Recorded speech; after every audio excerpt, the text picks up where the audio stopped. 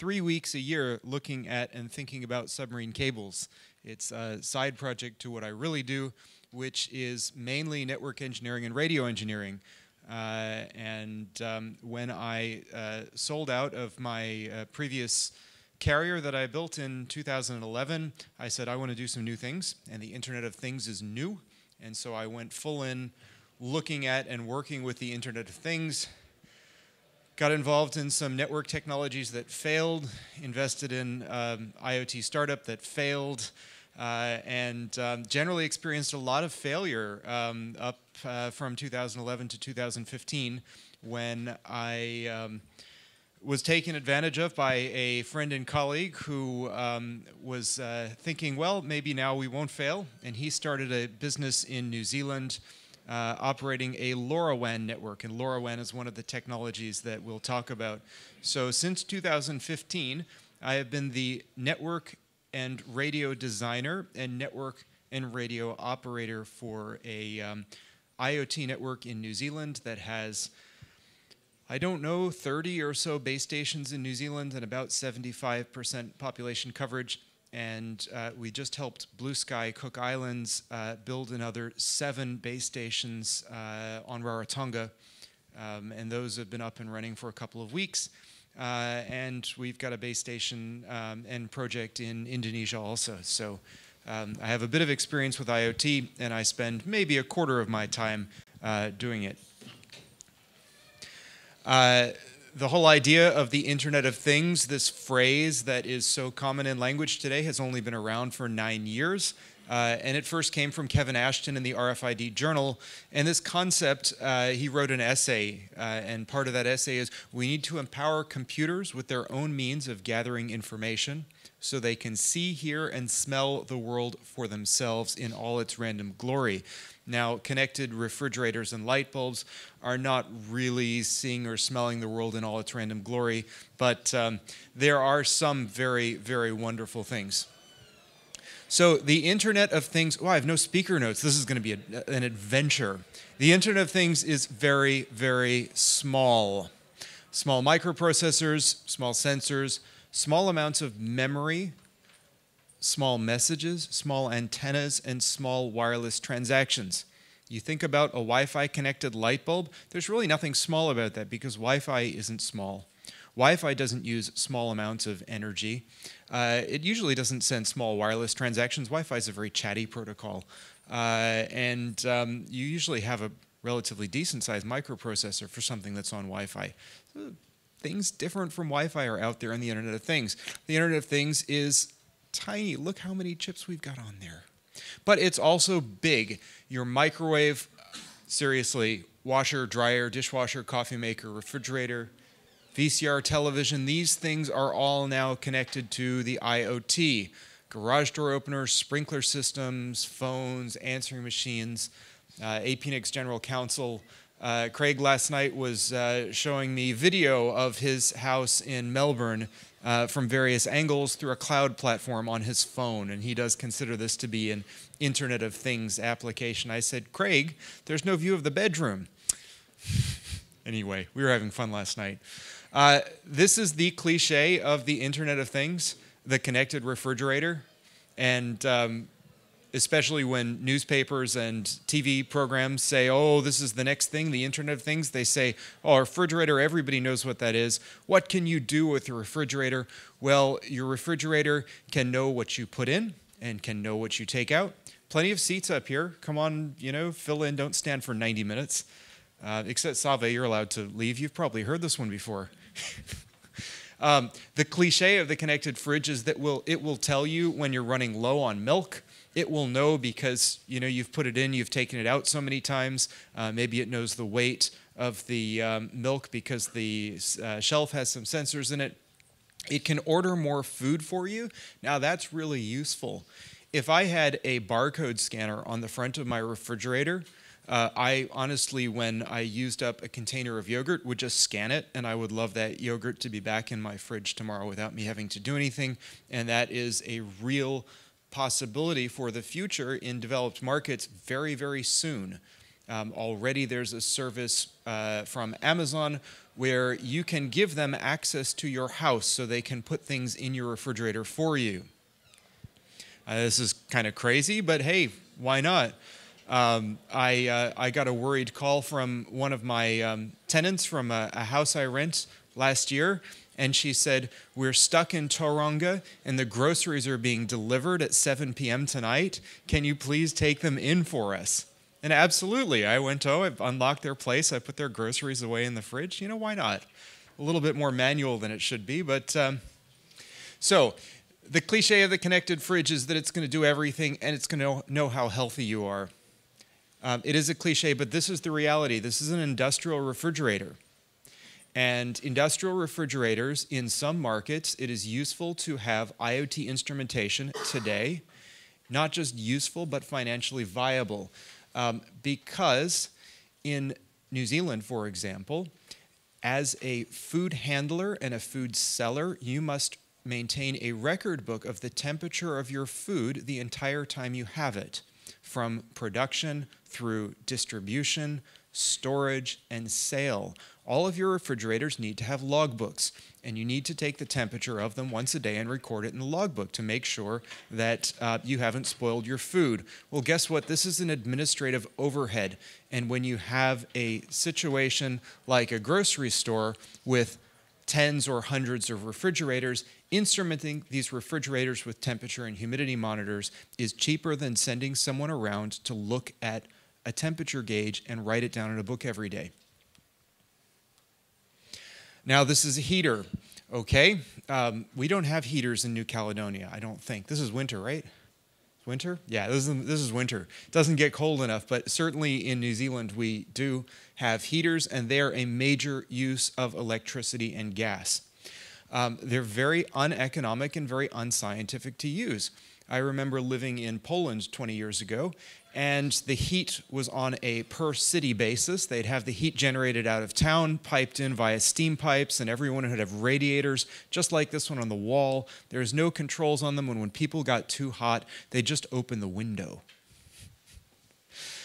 Can we do better with IoT, with heaters? I mean, the biggest problem is that in a room like this, there's going to be one temperature sensor at the thermostat. It's going to be on the wall, and it's going to say, hey, this is the temperature right here and right now in this one place, and the rest of the room is going to be a completely different temperature. Can we do better with IoT? Well, it turns out that this thing has been replaced by, oops, I don't have a slide for it, a thing called a Nest IoT thermostat. And the Nest IoT thermostat has the ability to have multiple sensors in multiple rooms, and it will learn your behavior. It will learn when you're typically in the house, when you want it warmer, when you want it cooler, because you just train it by pressing the buttons a few times, and then it will decide, well, hey, maybe I can turn the heat down at night, maybe I can turn it up in the morning, maybe the house is empty by 10 o'clock in the morning because everyone's gone to work. I will do everything I can to save energy. And this was such a good idea. Well, not just save energy, but save energy and keep the house comfortable. People love their Nest thermostats because they work really well. They worked so well that 3-4 years ago now, Google acquired the Nest company for $1 billion. $1 billion idea, pretty darn good. Now these are gas meters. And gas meters and water meters are a very hard problem. You see this is in a dark alley. I mean, this photograph has nice light in it, but mostly they're in dark alleys. Sometimes they're even below ground. In Australia, water meters are usually in the earth, in your front yard, under a plastic cover so that you don't see them. And once a month or once every 3 months or once a year, someone will come around and read the water meter so that they can send you a bill. Electronic metering for power has been a thing for 10 years because it's expensive to send people around to read meters. But power meters have this feature that gas and water meters don't have, and it's power. Power meters have power at them, sort of inherently. Gas meters, water meters, there's no electricity here. And there's typically no sunlight here. So you don't have the ability to charge a solar panel. Power meters usually work on cellular, which is a very energy-intensive activity, even spinning a cellular modem up once a day to send a message that might take 2 seconds, you use a heap of power in a cellular transaction. Your phone has to, or your module has to join the network. There's back and forth communication, maybe 20 different times before you can send your first byte of data. And then it shuts down the transaction. And if you try to do this every day on a battery, you're going to have to replace that battery once a year. Now, we have new IoT protocols designed for metering. You can put a battery in, and they can send a transaction every hour for 10 years. Really, really special stuff. Okay, so mechanical meters have no power. They frequently have no sunlight. They're hard for humans to read and maintain. New batteries and new wireless solutions, in particular IoT wireless solutions, solve these problems. Now, this is a different sort of power application. These are transformers. And power companies put transformers in, and they last for 20 years or 25 years, and then they get replaced.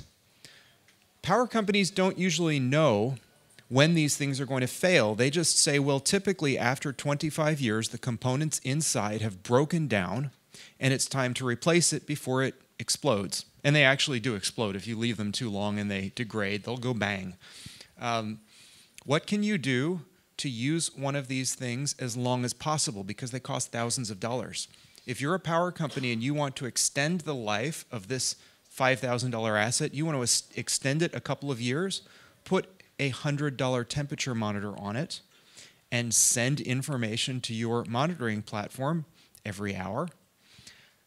And guess what? You can save a lot of money in maintenance and repairs just by knowing what the temperature of these is. Because when you start to see it trend upwards, then you know, hey, it's time to replace it. I've got 2 weeks left. I've got a month left before it's going to go bang. Let's get the use out of it, replace it, instead of just saying, right, we're going to replace all the transformers in this neighborhood or this city this month or this year.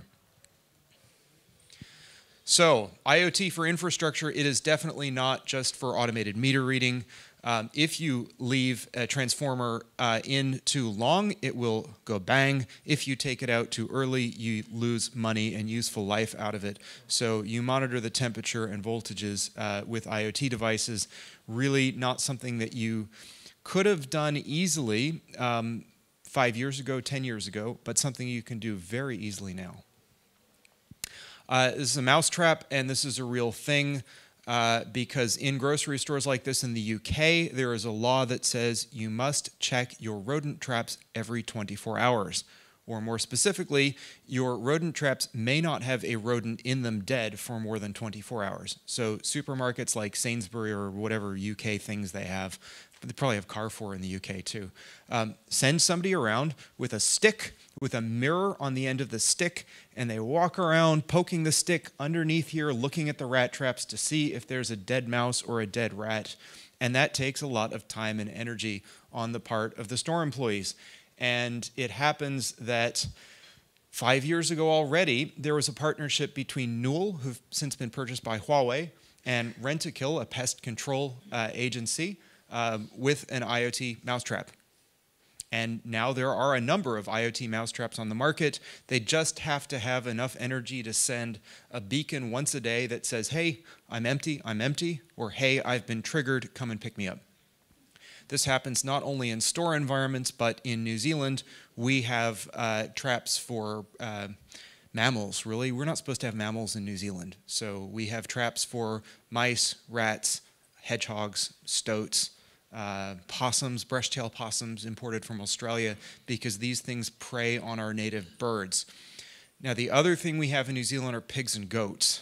And if you kill a rat or a rabbit or a stoat and you leave it in the trap for a day or two, guess what? The goats or the pigs are going to come and eat it, and then they're just going to have more babies, and you're just causing different problems in different places. So we have traps now that will send a message back and say, hey, you've got a dead animal here to clear. It's time to reset your trap, clear your traps. That saves a lot of time, because without these, they dip once a week. Trash can, okay, this really seems ridiculous, but in developed markets, UK especially, it's very expensive to send people around to check the trash cans. If you know it's full, you can clear it.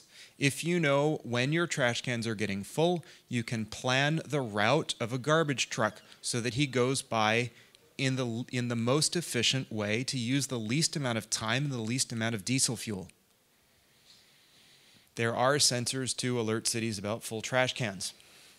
These are street lights. You cannot check whether a street light is working in the daytime without climbing up top and putting your hand over the light sensor that says, hey, it's time to turn on. And in some cases, street lights are automatically activated from a central point. And in that case, yeah, you could turn them all on and have somebody go around and check them. That's a lot of work. Or you can wait until enough streetlights fail in a place and people report to you the streetlights have failed. Or you can put a sensor into your light bulb that says, hey, it's generating light, it's consuming electricity, everything is good. Or it has stopped generating light, it is no longer consuming electricity, it's time to replace it. Very inexpensive to add a sensor, an IoT sensor, to one of these streetlights, which are quite expensive devices. They're thousands of dollars each, so you don't notice the extra $5 you spent on a microprocessor and a sensor. Very, very inexpensive technology for streetlights. This is a car park. Now, again, it seems like a first world problem, but car parks, not having a good knowledge of how car parks are functioning is a huge problem for congestion. Most, but 30 or 40 in Singapore, they've got digital 300 space.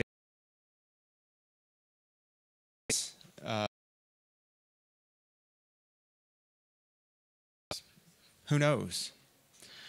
Timber, milk powder, get hot. Is it okay? Careful, does he have to be setting it down on the truck? He's loading it on a truck now.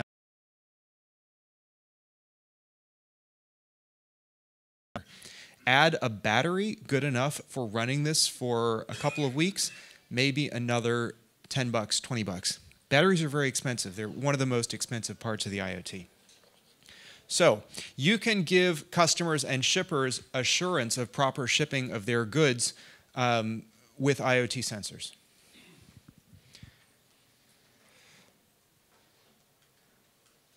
Right, IoT for tracking containers. Where is your container? In Wellington, have ordered things from China in containers, in particular antennas. I never have any idea where they are, where they've been delayed.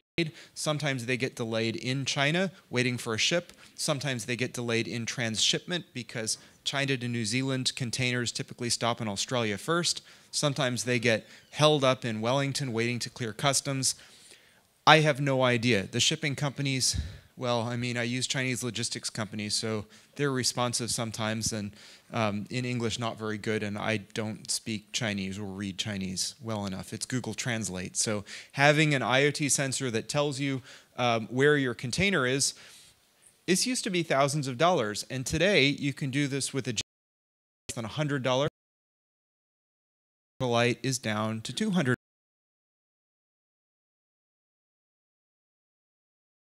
Something that will send a ping to, even as an experimenter, as somebody, a hobbyist, you can buy these parts over the internet.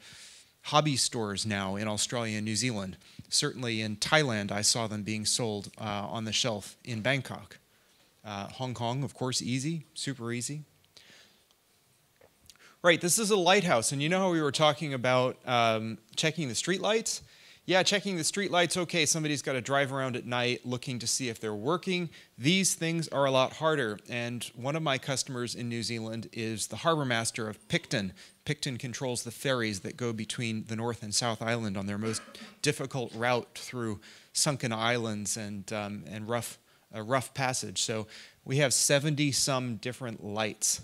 One of the projects that I have now is instrumenting these lights to know whether or not they're working. This is a bit harder than streetlights because streetlights always have cell phone connectivity.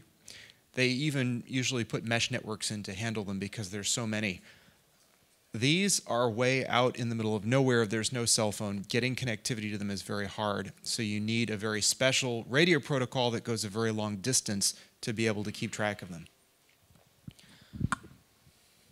other things that we're doing with IoT for maritime safety, weather data, tide height, tsunami warning. In October, I'm going to be helping with a new buoy sitting out in the Cook Strait that measures all of these conditions and sends them via a very long radio link back to the internet for real-time processing. This is a pivot irrigator. If you've ever flown across the United States from, say, California to New York City, or across Canada, you will look down and you're going to see circles. Irrigators in Samoa. So, and as a result, the entire gives water to the wheat and soybean crops of America is running out. Within 15 years, there will be no more water to irrigate in the Midwest. What are the solutions for this?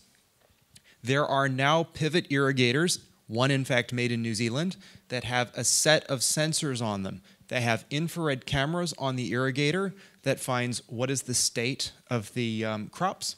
You can also, instead of doing that, send a drone over, and the drone can use its cameras to see where is it dry. Where are the leaves turning brown? Where do we need the water? These guys now, the one from New Zealand is called like Veriflow. They have variable flow meters in the sprinklers, and they know where they are.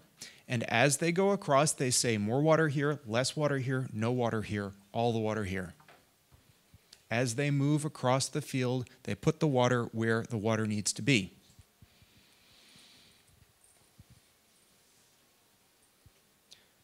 Right. A little bit harder to do it here with drip irrigation, but when you get to places like the Middle East and Israel in particular, they're doing drip irrigation regulated down to the crop row because they need to, because water is that precious of a commodity. And in some cases, they're desalinizing it, taking seawater, taking the salt out, and then they're using it for irrigation. You don't waste water when you have to take it out of the ocean and use energy to make it into fresh water. New moisture sensors will enable really high-level detail of what's going on with your soil. If we step back, traditional moisture sensors now look like a fork with two prongs. You stick them in the ground, and they send electricity between the two prongs. And if the soil is wet, the wetter it is, the more conductive it's going to be. So you'll get more electricity, and if it's very dry, you'll get very little. This is an okay way of measuring soil moisture, but it's very energy intensive. Not very good for using batteries because you're just wasting energy doing it. There's a new type of sensor. I hope I have a picture of it next. Do I? No, I have a picture of it in one of the later slides. A new type of sensor we'll talk about later that solves this problem in a different way. Now, IoT for greenhouses. Greenhouses, you not only have the problem of watering, but you need to know about heat and cold too. You don't want them to be too hot. You certainly don't want them to be too cold. When you don't want them to be too cold, this is a gas pipe. So you're taking natural gas or propane and you're burning it. You're burning fossil fuels to keep the greenhouse warm. If you don't have to burn fossil fuels to keep the greenhouse warm, don't do it because they're expensive. So having enough sensors in here will say, right, I need the heater on here and I need it on for 5 minutes. I don't need it to be running all night. This is a farm and a water tank. And what do you do when the water tank runs out? And this is way out in the outback in Australia. Well, it is part of life for many farmers to go around and check their tanks. What do? They climb up here. They thump on the side of the tank. Is it full? Is it not? Or climb all the way up top, look down. Is it full? Is it not? When these things run out in remote areas, these oftentimes are used for cattle watering. So they'll have a pool down here where the cattle come and drink if they don't get enough moisture from the grass they're feeding on. When they run out, if they're out in the middle of nowhere and no one knows, the cows will get sick and die. They will actually die of dehydration. So people are very careful with this, but it takes a lot of time and energy to check them. You can use an ultrasonic sensor now that costs $10 to check what is the level. You stick the sensor On the top, it generates a bit of a sound wave, pings down, pings back up, and you measure the delay and you say, right, I have 1 meter, 2 meters, 3 meters of space between the top of the tank and the bottom of the tank, and that means, or where the water level is, so I've got this much water. I've got this much water, and it's declining at this rate. So every day, I'm going down by this much. So I know that in 3 days, I'm going to be out. In 2 weeks, I'm going to be out. I need to send a truck to fill it up. I'm not replenishing because the pump is broken. There's something wrong. Yeah, when I wrote this, it was less than $100 for a tank monitor with solar and 3G, less than $200 for a tank monitor with solar and satellite. Those prices have gone down. Look in this picture, there are water tanks everywhere. The implications of knowing what is in all of these tanks are huge. Cities in South Asia now, especially in times of water crisis, will often supply water for only a day a week, sometimes only a few hours a week. They don't have enough water to pressurize their entire water network. So they're going to say, this neighborhood is going to have water at this time. Then when that happens, everybody turns on electric pumps, pumps the water up into their tanks on their roof.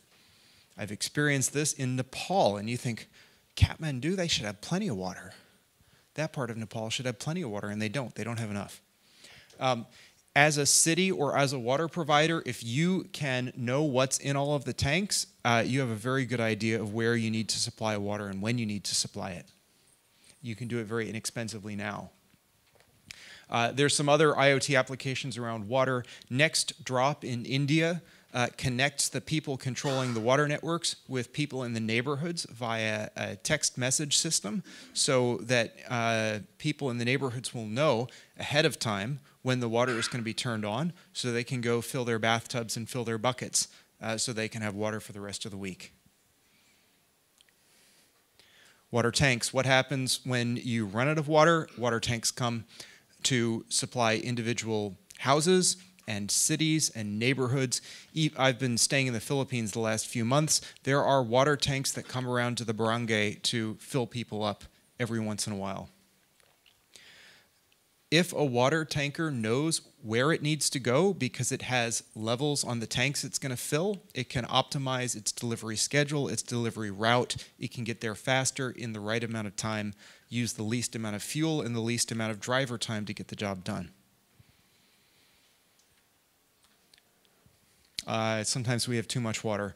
There are a lot. This is Bangkok in, I want to say, 2012 or so, 2013. Was this about when the Bangkok floods were? I've been to a few places in Bangkok where there are still marks on the walls from how high the water got and was sitting there for a couple of months. There are a lot of neat things you can do with these sensors to not just predict when there'll be a flood, but figure out how everything's working in terms of the hydrodynamics of the streams and where the water is getting up. So Project NOAA in the Philippines has made and deployed over 1,000 IoT-based weather stations. Weather stations used to cost thousands of dollars each, and the weather stations that I put in for the Harbor Master in Picton, they are actually $2,500 US each. Project NOAA has made their own weather stations in the low hundreds of dollars each, and they have deployed them around the country. They know before floods are going to come. They know before a mudslide is going to happen because they have sensors, vibration sensors in hills. They have vibration sensors on bridges. They have those ultrasonic level sensors for the water heights, this inexpensive project has already saved lives and helped the Philippine government plan. Here's a map of this. If you just Google for Project NOAA and Philippines, you'll find it. Really neat website to interact with. Okay. That takes us through the first part, which was the applications. And now we're going to talk about sensing and actuating. And this is a technical introduction to the IoT, so this is going to be quite technical. We've got two types of sensors, analog sensors or digital sensors. Their accuracy often varies with how much you pay for them. Sometimes these sensors are good right away. Sometimes they need to calibrate, they need to warm up. The power requirements of these sensors vary immensely. You can have a light sensor, and it doesn't need any power. It just gets, it says, hey, I've got light. You can have a gas sensor, and the gas sensor may need to heat up the gas to a particular temperature before it can measure it so that it's calibrated. If you use really cheap sensors, no, in some applications, wrong data can be worse than no data at all. But also, if you use a lot of inexpensive sensors and you know these sensors are accurate to a particular degree, having lots and lots of less accurate samples can be just as good as having, or better, than having one very accurate sample. So, an accelerometer, I'm just going to click through all of these, tells you up, down, left, right, how fast you're accelerating. Air quality sensors, in particular PM2.5, this is a measurement for particulate matter of a size, and particulate matter of a particular size is very dangerous to breathe in. The lifespans of people in India, in some cities in Russia, China, of course, is a great example. Lifespans of people are down by years because of particulate matter in the air, mostly from burning of coal and diesel fuel. Alcohol sensors, breathalyzer. That would have been a good thing to have last night. Barometric pressure. You think, oh, who needs a barometer?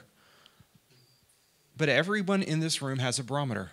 I'm dead serious. You all have barometers with you. They're built into your cell phones because barometers can be used to measure altitude. And altitude is incredibly important for GPS positioning. So all of your phones now have, in addition to a GPS, they have a barometer so that you can more accurately be placed on a map for location services. Cameras, we all have cameras everywhere. Collision sensor, this one's really cool. You put it on a robot, the robot runs into a wall, it says, oops, it just triggers a sensor. I've had a robot vacuum cleaner for 16 or 17 years. I bought the first Roomba when I lived in Cambridge, Massachusetts, and the iRobot people were just down the street. I thought this is the coolest thing on the planet. It's a terrible vacuum cleaner because it's just got a bunch of collision sensors in it. It just runs around, zzz, clunk, then it turns and it goes zzz, clunk, turns around, and yeah. Color sensor. Okay, what do you do with a color sensor? Put it on a production line in a fruit packing house. If you see a banana that's black, turn it into puree. If you see an apple that's not the right color, do something else with it. Push it off the line. These things can work very, very quickly. They can be better than the human eye because they're much faster. Digital compass, which way are we pointing? I don't even know. I feel like north is that way, but who knows? My compass could probably tell me. Formaldehyde, especially in South Asia, when you have clothing manufacture, formaldehyde is a big deal because formaldehyde is used in the production of cloth and coloring in industrial processes. You get a huge stack of cloth, you bring it into a closed room, maybe has a couple of fans with 30 or 40 or 50 people and sewing machines. The levels of formaldehyde in the air build up, people will get very sick. Having a formaldehyde sensor, which is cheap, $10, $20, can tell you, hey, we need to turn the fans on. Okay, everybody, get out of here for 10 minutes while we air the place out because this new load of fabric is really stinky and is really bad for us. Galvanic skin response. This, like the conductivity of the soil, will send a little bit of electricity and determine, you can find out if somebody's sweaty, if they're nervous with one of these things. Very, very cheap now. Gas sensors, same as formaldehyde. The smoke alarms that I have in my flats now in the kitchen have carbon monoxide sensors in addition to smoke detectors because they're gas stoves in the kitchens, and I want to know, is there carbon monoxide? GPS, well, this is our location. Used to be GPS was just a set of satellites from the US. Now we have GPS receivers that will pick up US satellites, they'll pick up Russian satellites, they'll pick up European satellites, they'll pick up Chinese satellites. There are a number of different competing GPS systems, and those idiots in the UK are thinking, well, since we're leaving the European Union, we got to launch our own positioning satellite network. Just last week I read this. Oh my God, really? Electrical current sensor. This is cool. You stick a wire through here, and it measures the current that's going through the wire. This is as good as a power meter for many applications. In fact, it is a power meter, and it's very, very cheap. $1 for one of these things. Do you need to know how much power a light is drawing, a motor, a fan? Do you need to know if a motor or a fan is on? Put a current sensor on it. If the motor stops, the current will stop. Flow sensor. In irrigation systems, this one probably just works on Hall effect. The sensors in here, goes around in a circle, you know how fast it's going. What is the flow? Well, a lot of people don't care what the flow is, they just care if it's flowing or not.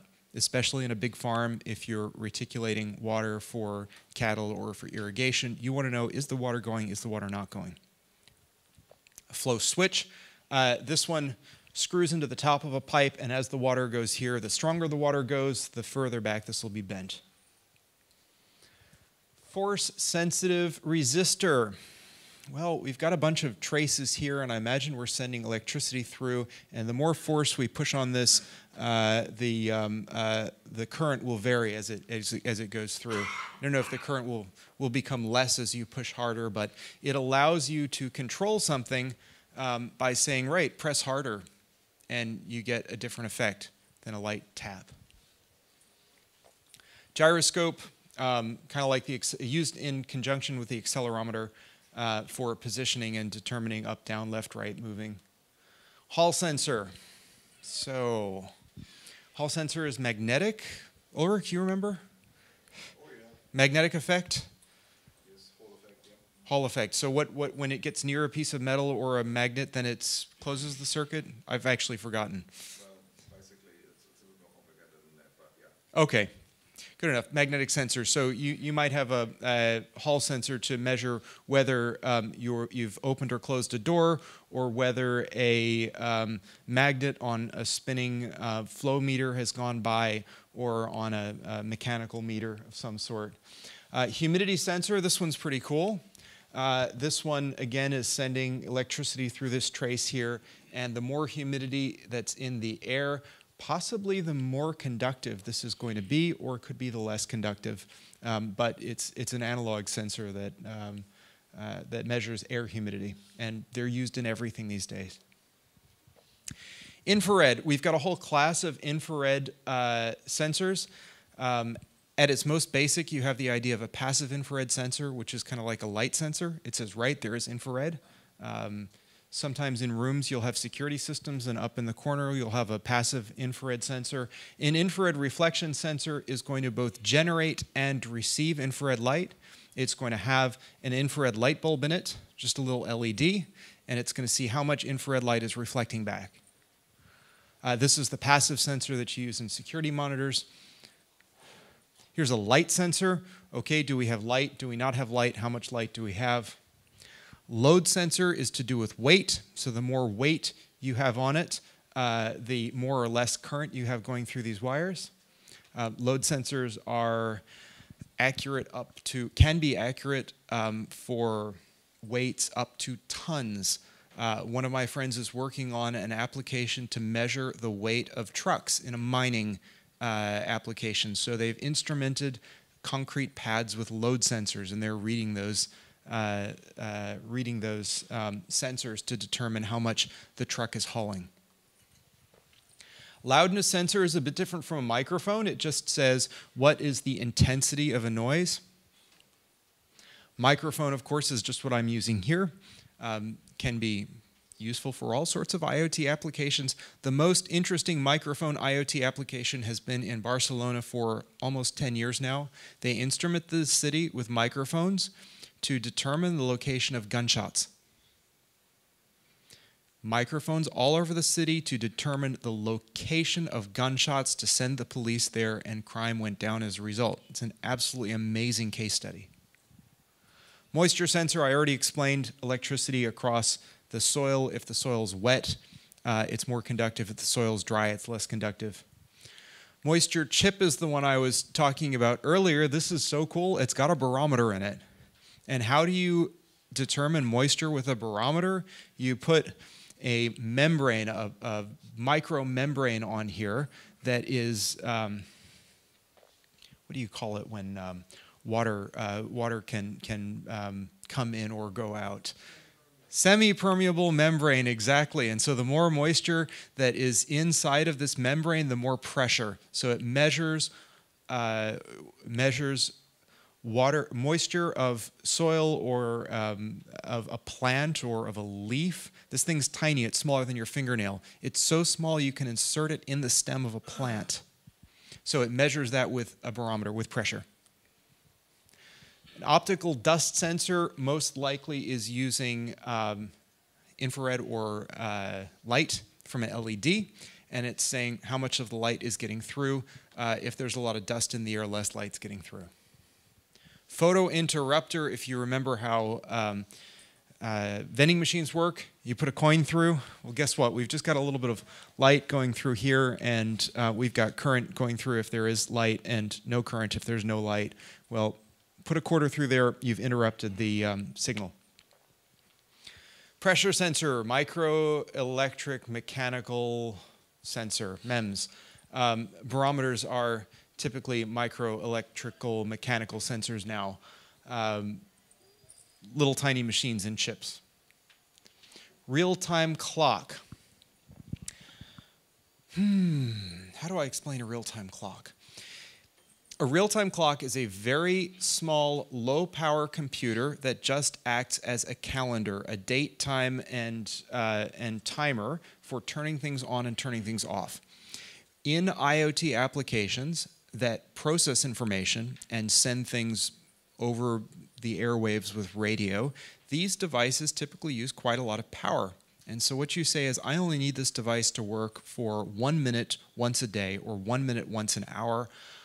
It's going to have its own battery that takes care of its own needs, its communication needs, but I'm going to have a separate little computer called a real-time clock with a chip that's going to say, hey, main computer, wake up, main computer, shut down.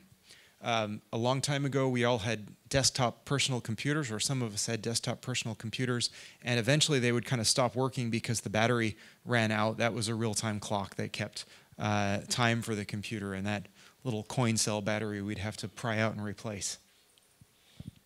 Reed switch. Reed switch in the presence of metal or magnet. These two wires are going to come together and touch, and then current is going to flow through. Super useful. Solar radiation sensor. All over New Zealand, the Meteorological Service has solar radiation sensors so that they know a record of how much sunlight you've had, and so they can predict in the future how much sunlight you will have on a particular day in a particular location. Solar panels in South Asian markets get very dusty because there's lots of dust from dirt roads and it's very hot and there's not a lot of rain. When solar panels are dusty, they can become incredibly inefficient. If you have a solar array and a solar radiation sensor, what can you do? You can either go out and clean your solar array every day just in case it's dusty, or you can have a solar radiation sensor that says this is the amount of radiation I'm getting right now, and you can check the graphs of your solar array and your solar radiation sensor. Am I getting as much sunlight out of my array as I should? Well, if I'm not, I go and clean them. Solar radiation sensing for arrays is one of the reasons that Blue Sky Cook Islands has asked Kotahinet, my customer, to build a LoRaWAN network on their infrastructure in the Cooks. So Cook Islands is dependent on solar and diesel for power. Their solar arrays now have instrumentation, IoT instrumentation, to keep them running well. Temperature sensor. This temperature sensor probably costs a few pennies. This is like a Texas Instruments Dallas temperature sensor on a one-wire bus. Very, very cheap, pennies. So cheap that you could instrument this room with lots of them. So cheap that eventually they will just be built into walls. Thermistor measures temperature in a different way and is good for measuring very hot things. If you've got an oven temperature sensor, it's probably a thermistor, and the resistance of current through the device goes up as it gets hotter or goes down as it gets hotter. There's some variation in voltage depending upon the temperature of this material. Capacitive touch sensor, like elevator buttons in nice elevators. Vibration sensor, okay. Everything vibrates, but in most cases, vibration is a sign that something's wrong. If you're on a train, if you've got a train car, the more efficient it is, the smoother it's going to be, the less vibration. The more vibration, the less efficient it's going to be. It means that something is breaking. Vibration sensors are so inexpensive that they are built into everything now. I struggle to think of how many sensors are in jet engines now, but I think tens of thousands of sensors in each jet engine. There are going to be vibration sensors all over a jet engine that are monitored and maintained by the supplier of the engine. In fact, it was engine telemetry data that allowed various governments to know where MH370, the one that went off over the, yeah. Engine sensing data like vibration sensors that allowed them to track the plane. After it shut off all of its other communications, the engine manufacturer still knew that it was getting pings from the engine as they were flying over the Pacific Ocean. Ultrasonic rangefinder, like in our water applications, it sends a ping, whatever the distance is comes back. You can use these not just for measuring water, but you can use them for measuring distance, such as in a vehicle. The closer you get to a wall, well, this thing knows from the sound. Ultraviolet radiation sensor, like our light sensor, like our infrared sensor, measures UV. Okay, that was all the sensors. Man, I'm tired. Okay, now we're going to talk briefly about, even my arm's getting tired. We're going to talk briefly about actuating the Internet of Things. And actuating means, actually making them do things. So when we talk about actuators, we need to think about voltage and amperage, about interfaces, accuracy and cost, availability. And with all sensors, when you're designing something, and all actuators, you need to see not just that it does what you want, but the documentation is good, the support is good, and that there's some community around the device or method or chipset that you're picking. There's a buzzer, bzzz, light emitting diodes, LEDs. We use LEDs in everything. They're super fun to play with too. Relays. Relays can be used to switch current on and off. You can use a very small amount of electricity to switch on and off a much higher level of electricity, so switching lights on and off. I have IoT relay applications in the harbor system. When we detect the movement of ferries in Picton Harbor, we detect this because they send a GPS ping out in a protocol called AIS. We have a computer that analyzes the position and the movement of the big ferries. When they start to move, we send to an IoT device a signal, funny enough by HTTP, that actuates a relay. The relay turns some blinking lights on. And so when the big ships are moving in the harbor, blue lights are flashing everywhere so that the small boats know the big ships are moving before they even see them. Servos. Servo is a motor with a very fine degree of control that you can turn in very fine increments. If I wanted to actuate those windows, open them and close them depending upon the weather, there's a building in Auckland now, Grid Auckland, which is a co-working space and has some offices in it. That's a smart building. It now has servo-actuated motors for increasing or decreasing the airflow in the building based on sensors they have all over the building. So this is a smart building that allows people to save on air conditioning and ventilation needs by automatically opening and closing the windows. Solenoid. You'll see these in locks sometimes. This is a piston that is controlled electromagnetically. In some cases, when there's no current, it fails in the down position. In some cases, when there's no current, it fails in the up position. If you ever touch your badge to a door and you hear a click like this, that's probably a solenoid that's making that click and opening the lock for you. A transistor, kind of like a relay, except a little bit different, is the basis of all computers ever now, and allows you to switch on and off a voltage using a very, very small amount of current. Okay, now we've talked about actuating. We're going to talk briefly on energy systems, because the IoT and all of the radio protocols around the IoT are focused on power use.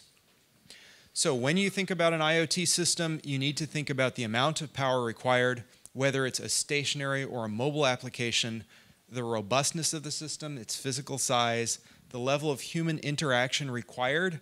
I really prefer solar systems for remote applications because there's very little human interaction required, and I can leave them for a year at a time or 2 years without worrying that they're going to fail. And of course, the technological maturity, because we're going to see a few things in here that are really neat and really cool, and they're definitely not technologically mature. Okay. Ambient backscatter is the least mature and the most exciting power technology ever. You are picking power up out of the air from the Wi-Fi. You're picking it up, just like a solar panel collects light from the sun and turns that into energy. You've got little radio antennas now, rectennas, that are taking power from TV broadcasts, radio broadcasts, Wi-Fi hotspots, and turning that into micro trickles of electricity that can be captured. Biomechanical. I never did electrical engineering, so I have no idea what the circuit diagram says at all. But there are biomechanical power generators now for charging devices and cell phones, oftentimes with military use, that are part of your boots. You need your phone charged, you need your communicator, your walkie-talkie, whatever. There is something in the heel that, as you walk, is using your weight and your energy to make some electricity. Induction. All of us have induction power antennas with us right now. I'm going to take mine out.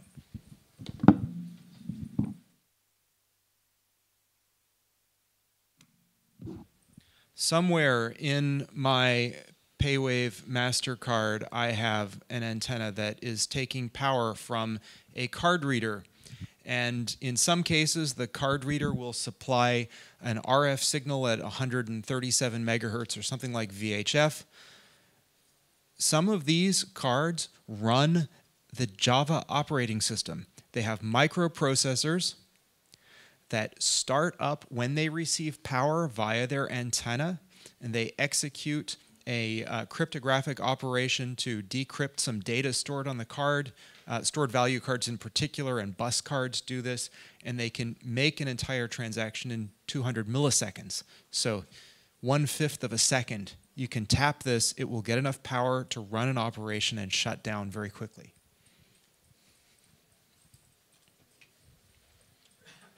Oyster card, Snapper card, Octopus card, all of these use induction. Electromagnetic generator, the reverse of a motor. You turn something and you get power. This is a really cool electromagnetic but also electromechanical generator called a gravity light.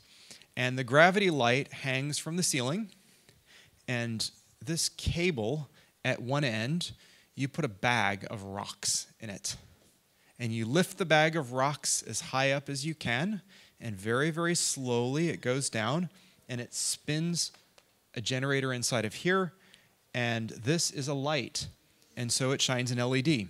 If you want 2 hours worth of light in your house that has no electricity, lift a bag of rocks, and it silently lowers the bag and runs an electromagnetic generator in there and gives you light and saves you kerosene, saves you from burning things to light your house. Microhydro. Microhydro, of course, uses an electromagnetic generator using water. And we saw that flow meter before. Well, in this case, we've just got something spinning that's generating electricity. This can be viable for a water pipe that is this big around. You do not need much in the way of flow. You don't need much in the way of money to make this happen. You can buy a very small microhydro in the tens of dollars, enough to power sensors. You can buy a bigger one for, say, $1,000 that's good enough to power a house or a refrigerator. Great application of microhydro. There's a man and a company in New Zealand now that has been using washing machine motors, Fisher & Paykel washing machine motors for microhydro installations that you can find in particular in Himalayan countries like Nepal. Piezoelectric. Piezo is really cool because it's both an actuator, you know, like that buzzer, and an electrical generation facility. You've got two effects. If you put electricity through these two wires, this thing's going to vibrate. And on the other hand, if you vibrate this thing, it's going to put electricity through. Thermoelectric. This is a Peltier. So it generates electricity based on the difference between the hot side and the cold side. But just like a piezo, if you put electricity through it, one side gets hot, the other side gets cold. I have no idea how this works. It's magic. But for the longest time, I've had a little cooler that goes in the back of my car that plugs into the cigarette lighter. And that thing is a Peltier-based thermoelectric cooler. Now, there is a real use of thermoelectric for charging devices. This is the BioLite. It's now about 5 years old. I would call this a robust technology. With a couple of sticks, seriously, just a handful of sticks and a match, you can charge a cell phone. That is entirely based on Peltier. This is a heat sink in here. So there's a heat sink and some sort of a fan to cool the heat sink off, and then the hot side is here where you're getting the energy.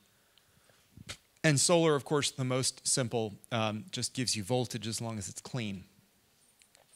Solar-powered streetlights are everywhere, including the Pacific. When I was in Tahiti, I noticed there were solar-powered streetlights from a Chinese company just all over the place. Okay, IoT, generating electricity, storing electricity. Storing electricity is hard, and you have a lot of choices. You can have one-use or renewable storage. Your storage can vary vastly in terms of its capacity. It can vary vastly in terms of its lifetime, in years or days or weeks, or the amount of charge cycles it can have. I've now learned that cell phone batteries are good for like 500 full charge cycles before they start being unhappy. And Apple computer batteries, they really don't want you to charge them more than 1,000 times. My 5-year-old MacBook has seriously swollen batteries. You can't set it down on a desk anymore. And I just don't have an extra $6,000 to buy a new one right now. So eventually it'll just explode on me. You have problems with, you have issues to consider with how much current. Some power storage is good for lots and lots of electricity delivered very, very slowly. Some is good for lots and lots of electricity delivered very quickly. Physical size can vary, of course, from the size of a fingernail to the size of this room or more. And environmental impact. Lithium, which is the heart of most of our batteries these days, is a non-renewable and deplenishing resource. And that's why the most expensive part of a water meter, especially the water meters they're using in Australia, the most expensive part of the meter is the battery itself, not the electronics, not the radio. So alkaline batteries used to be, they had a horrible environmental impact because they had cadmium and lead in them. These days, alkaline batteries are disposable and relatively safe, but you are throwing away metal, and that's not a great idea. Lead acid batteries are nearly infinitely recyclable. When they wear down, you send them back, the lead gets used 100%. Lead acid batteries are the heart of most telco systems and industrial moving vehicles. Now that we have consumer moving vehicles like electric cars, these are mostly lithium-ion batteries, but if you're talking about an electric forklift or an electric boat, these are typically using lead acid batteries. Lithium batteries. So this is a one-use, what we call a primary cell lithium battery. You can get these to run for 10 years. These are not rechargeable. This is a lithium-ion battery. You can get these and charge them up 300 times, 1,000 times before they die. They will lose capacity reliably every month, a couple of % of their capacity if you're not charging them. And they have a lifetime, ticking clock. But the heart of most of what we do. I'm sure this microphone has a lithium-ion battery in it. Certainly all of our phones and our laptops do. Supercapacitors and ultracapacitors are really, really cool devices that have a nearly infinite charge cycle. You can charge them up thousands or tens of thousands of times. They're very good at delivering power very quickly. They're also very, very big and expensive for the amount of power they store. If we go back one step and we look at this battery right here, storing that much energy in a ultracapacitor, you would need something the size of an orange or a grapefruit. And while this battery might cost you $10, the ultracapacitor the size of a grapefruit might cost you $300. Why would you ever use a supercapacitor or an ultracapacitor? Number one, they can charge up or deliver their power almost instantly. Number two, they have a much better temperature range than lithium-ion batteries. Lithium-ion and lead-acid batteries in particular hate being very, very hot. So there is a guy I know based in Sweden who has a bunch of weather stations in Africa. And these weather station enclosures will get up to 60 or 70 degrees because the outside temperature will get up to 50 degrees and they're in the sun. So he had to stop using traditional batteries and start using ultracapacitors to collect energy and run his weather stations. That's the end of the... it's hard to fit all this in 90 minutes, eh? How much time? We've got 20 minutes left. Perfect. We're going to talk about radio frequency protocols because the main advances in the IoT have to do with sensors, power collection, power storage, and now using as little energy as possible to send our messages through the air. So again, the constraints we mentioned before: low power, low CPU, small size. We have network constraints like radio propagation issues. When you have a water meter that is in an alley or, say, below ground, it's really hard to get signal. You know how poorly cell phone signal works when you're in a garage. Same problem with IoT. Radio power utilization. Cell phones use heaps of power just to send the first byte of data. And in IoT networks, which a lot of times run in shared radio spectrum, ISM band spectrum, you can have issues with interference from your own network or interference from other devices.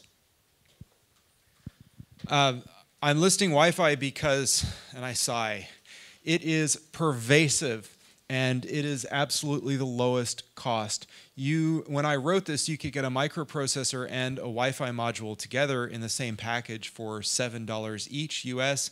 I think that number has dropped again.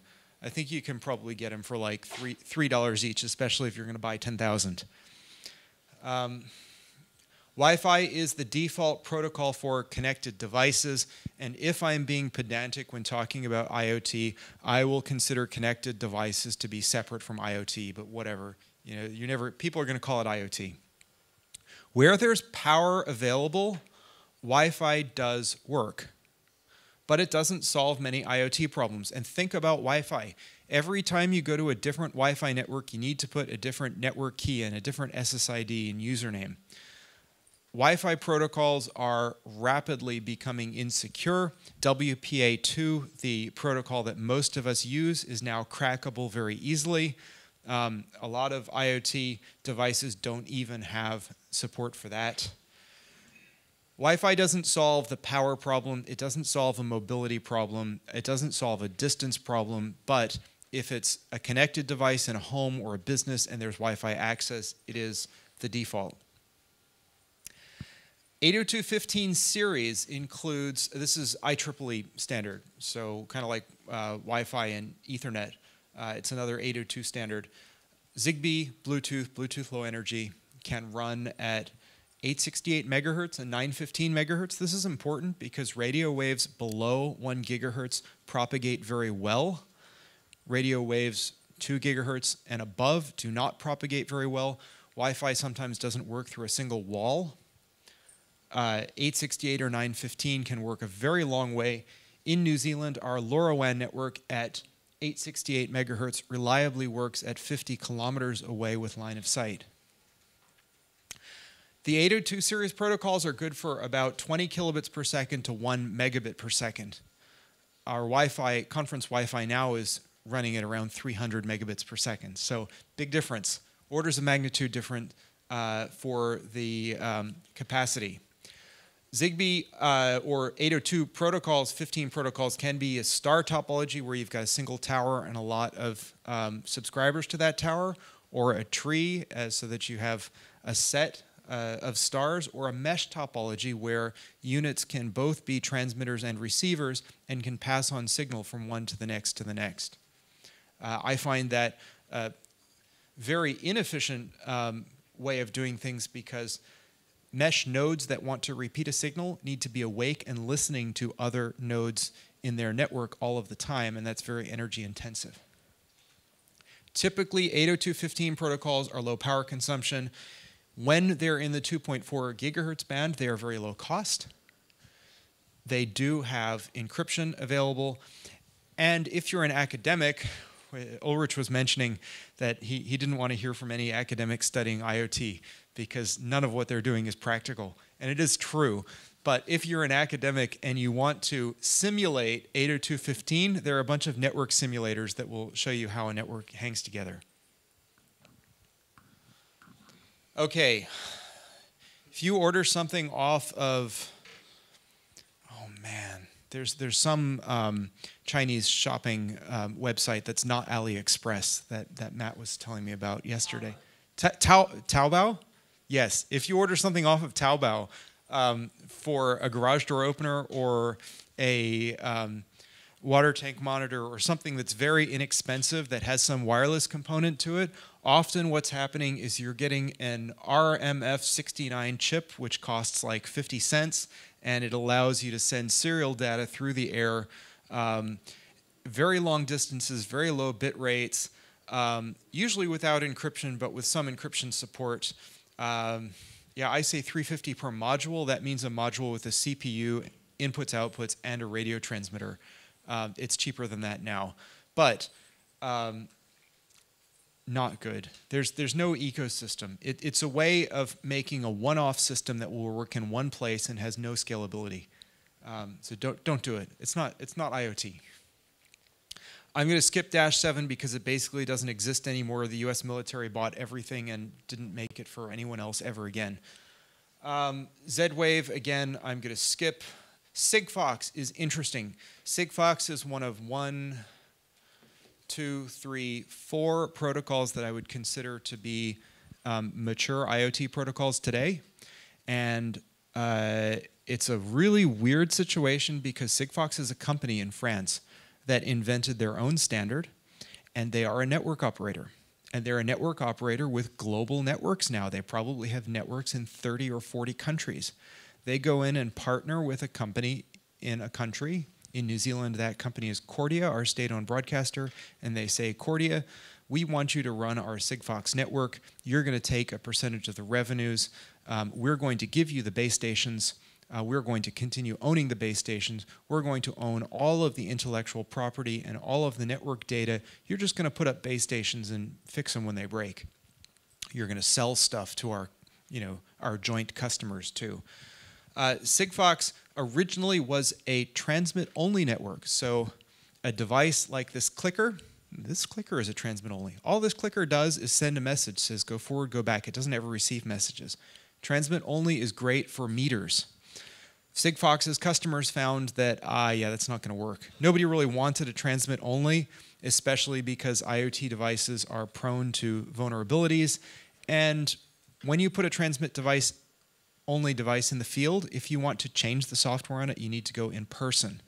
So they have changed their protocols and devices so they're bidirectional. Sigfox is very slow and very robust and very reliable. They have limitations of sending up to 140 messages a day, and the messages are 12 bytes. 12 bytes, not like 12 kilobytes or 12 megabytes, but 12 bytes. Tiny, tiny messages. In the end, that translates to anywhere between 10 and 1,000 bits per second coming from a device going to the internet. This is like 6 orders of magnitude slower than Wi-Fi. It's just unimaginable. Yes, they have some sort of encryption that I don't understand because it's proprietary. And their target pricing for devices, they want to be able to sell IoT connectivity globally for $1 per device per year. That's their business model. That's what they're working towards. And I wouldn't be surprised if they get there within 5 years. Next up, we have LoRa. And do we go to LoRaWAN also? Or I just talk about LoRa? No, I just do talk about LoRa. LoRa is a radio protocol, low power, wide area network designed for wireless battery operated devices. I should really be calling this LoRaWAN. LoRa is the radio protocol and LoRaWAN is an IoT network protocol. Supports bidirectional communications, mobility, localization. Mobility means you can join a device to the network in one place, and then you can go to another base station. When you move from one base station to the other, the network automatically knows that you've moved, automatically routes messages destined to you into the correct base station so that you get them. 0.3 to 50 kilobits per second. I should knock this off because very few people run LoRaWAN networks that can do 50 kilobits per second. For the most part, LoRaWAN networks are 0.3 kilobits to about 6 or 8 kilobits per second. LoRaWAN is super cool because it has multiple levels of encryption. As I mentioned, I'm a network operator and radio operator for a LoRaWAN network. I never see what's in the payload of the applications of the users of my network. Never. I don't have the keys to decrypt their data. I can see the metadata, but no one else can, because over the air, all anybody sees is a very faint packet that is, if they could catch it, they would have to decrypt it, and they would have to have a set of network keys to do that. LoRaWAN supports time slot scheduling. I have an hour-long talk just on how LoRaWAN works, so if you really want that, then talk to me later. Waitless. Waitless was one of the things that I got into several years ago in 2011, 2012 that ended up failing. It ended up failing because the only company making a waitless chipset was purchased by Huawei. And Huawei has taken that intellectual property and pushed it into the 3GPP stream of cellular protocols. They're now calling it narrowband IoT. Narrowband IoT integrates with cellular using refarmed GSM spectrum. So at the moment when cellular carriers put up an LTE base station, they're going to have a channel that's maybe 3 or 4 megahertz, and then on the sides of that, they may be still running some 2G so that you can do your voice and text messages and GPRS data. Well, when they start turning off those 2G services, they can reuse those bits of spectrum for narrowband IoT. Just like LoRaWAN, designed for low power consumption, the protocol allows coordination between nodes and base stations. The node can tell the base station, hey, I'm going to go to sleep and I'm going to wake up again in 3 days. I'm going to want to transmit really fast. Can you reserve a slot for me in 3 days? That can happen with narrowband IoT. Narrowband IoT allows for much faster data rates than LoRaWAN. It can go up to megabits per second depending upon the channel size. Most uses are going to be bits or kilobits per second. Intelligent scheduling, public key encryption, supports itinerant nodes or nomadic nodes that move from one place to the other. Almost done. This is also called Cat-M1, LTE MTC or LTE IoT, machine type communications. Oh, good, it does say Cat-M1 here. It is now live in cellular networks. It was included in 3GPP release 13. It uses existing LTE base stations. It uses channels that could be on the side of the main LTE data channels. It is a very, very good protocol for Coke machines, streetlights, buses, any device that needs to send data that was using 3G data or 4G data. LTE MTC allows that device to communicate with much less battery use, higher, faster transmissions, more robust transmissions.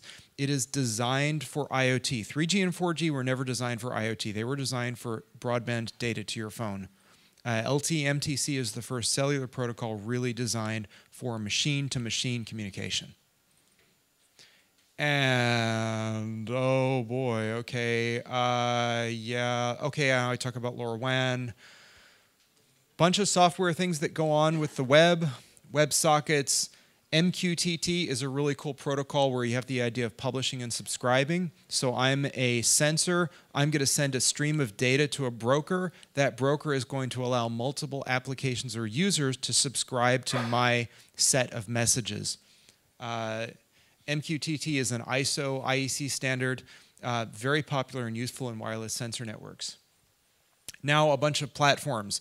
There are platforms that allow you to take any of the technologies that I spoke about, any of the sensors, any of the batteries, any of the radio protocols, and gather this information into a big data platform that allows you to store it, send it on, mash it up, serve it up. Some of those platforms are PubNub, Microsoft Azure, Iron IO, which is MQTT based. They have an Iron MQ. IBM's Bluemix, Amazon AWS IoT. Amazon now has an MQTT broker that runs just like their relational database service. So you can spin up an instance of Amazon MQTT, which I haven't done yet, but I'm super keen to do it. All Things Talk. Cayenne My Devices. Cayenne My Devices is great because they have a set of hundreds of sensors and platforms that they know about already. And when you connect one of those sensors or platforms, they'll draw the graphs for you. So they've got dashboards. You can connect a device and get data on a dashboard within 10 minutes. And I do this as an exercise in my hands-on IoT LoRaWAN workshop. We put devices into My Devices. Just really cool. I worry about them. They haven't figured out a good pricing model yet, so everything's still free.